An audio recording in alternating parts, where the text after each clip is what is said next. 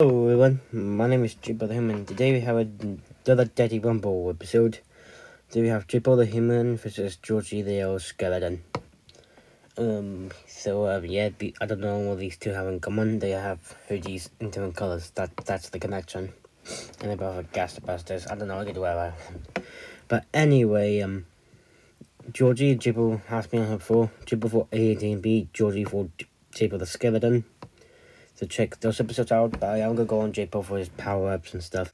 We're going to Jakepool the Human. He fought A18B last time. So we're going here to be doing stuff. He can break the fourth wall, meaning he has 4 wall awareness. He can talk to the audience. And he got able to spin dance, like I said before in the previous episode. He's got a mega motion to go as big as Godzilla, and there's power star. This star can make him go invincible for a couple of minutes.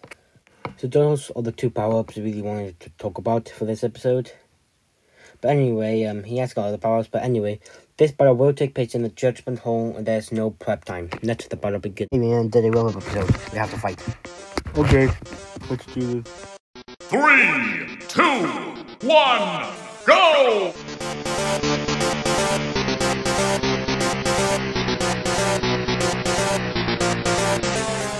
I am going to stomp him now.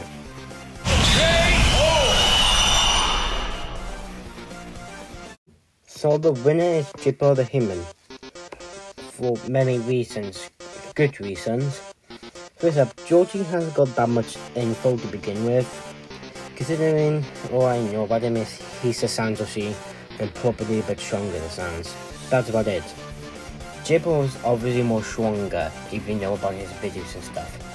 First up, he can endure crashing into 10 planets and the Big Bang. This is making him planet level or universal level with the Big Bang feat.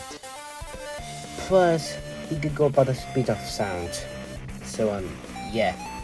Like Georgie might have bones and gas busters and teleportation and telekinesis. Jakepool also has telekinesis, teleportation and gas busters, but not the bones.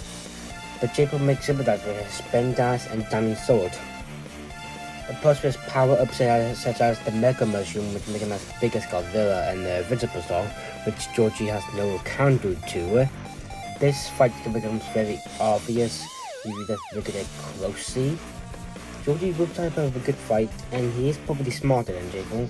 But Jakepool wins because he could take way more damage, and Jakepool with his power-ups can actually beat him with like a size of Godzilla. Georgie cannot beat Godzilla probably.